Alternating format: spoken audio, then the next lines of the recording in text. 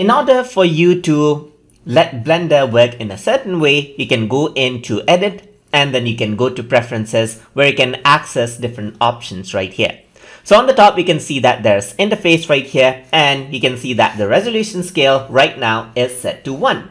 But if I were to click and drag it, you can see that everything becomes larger. So for some reason, if your screen is too small and the letters are hard to actually read it, you can readjust this out just like this over here. You can also click on it and type it. Let's say, for example, you want to scale it to 1/255 of the times right here. You can just go ahead and then change that out just like that. And then over here, there are other options. So you can go around with the line width right here. You can go for auto, thick, to see how the width of the line actually behaves just like this. So you can go around into auto or anything you want. There's developers extra as well. So if you are a programmer, you can turn this on as well. And there are other things like there's Python tooltips to show you Python details of for how the coding is done for Blender. So if you are a programmer, then this is a very a good feature which lets you customize Blender in the way you want, as this is an open source software.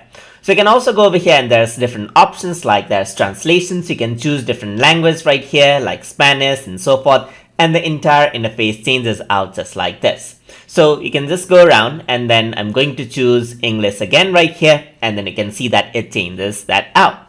Over here in themes, there are different presets that you can select. For example, you want to go for dark. This is the dark mode. You can go to Blender Light to have a light theme right here. You can go for different sort of options, as you can see, like white, which is print friendly, and there are different options like Modo and so forth, which mimics the color scheme of other softwares like Maya and so forth as well. So this looks more like Maya viewport now, but I'm just going to go around and stick to Blender Dock, which is the default view right here.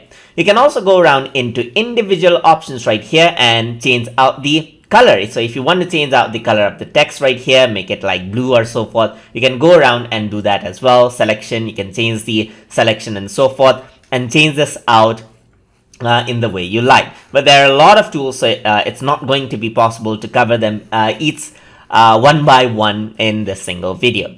So if I were to go over here onto viewport, there are different things like there's the gizmo size that you can work around with. So if you were to actually select this, what you see here is the gizmo. So if I were to go around into edit and preferences, and over here I can increase and decrease the gizmo size, and then I can change around the preview size and other options. As you can see, I can also go around and turn off the filters right here to increase and decrease the quality of the anti-aliasing that happens over here on textures. Since we don't have textures, we don't really have much things over here.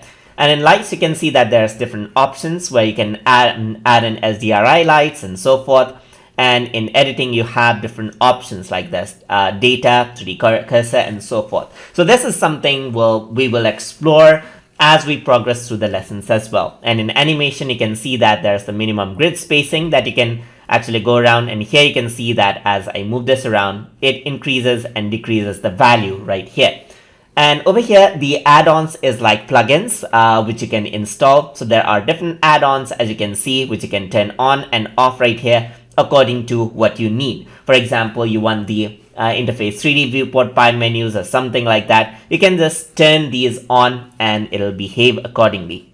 So over here in input, you can see that this is the minimum double click speed that needs to be. You can increase and decrease these out as well. So you can specifically customize this software in the way you want. You can also go to navigation right here, and then there's even key maps right here, which you can change out.